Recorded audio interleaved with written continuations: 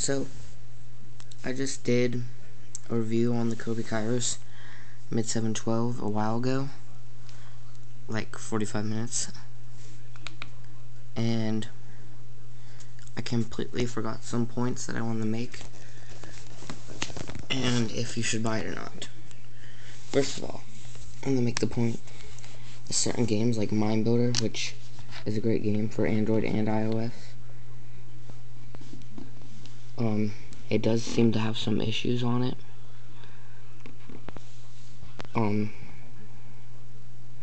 I still have version 1.9.2 on mine because I'm afraid if I download to 1.9.4 it won't be able to handle it, because look how long it's taking to load right now.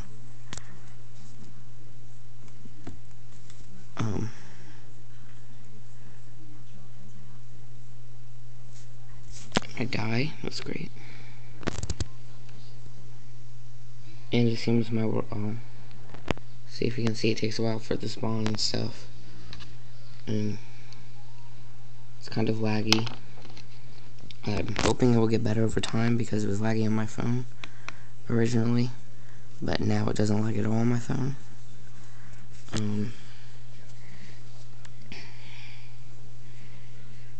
Another game, Apparatus. This game actually runs quite smoothly on my tablet, and since it's resistive, it's not multi-touch, so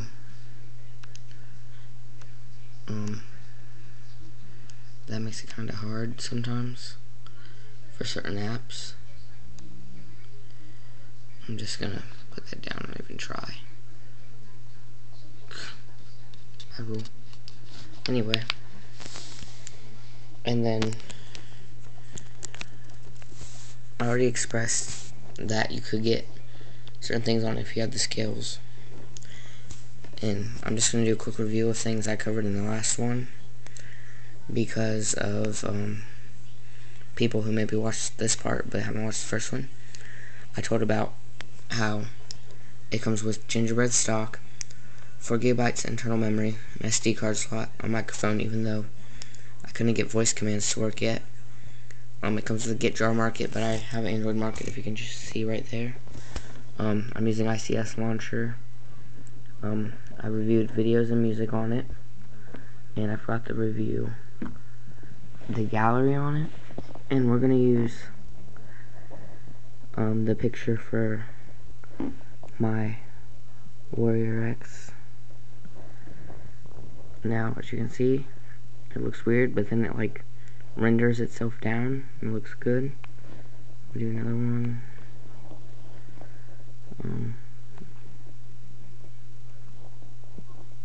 This one you can't actually see that well, but it's an actual picture of my tablet.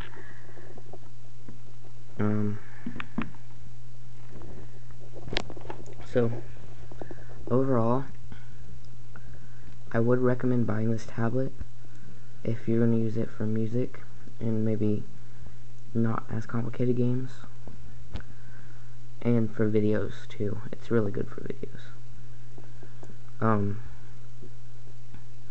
It's a pretty good tablet for $100.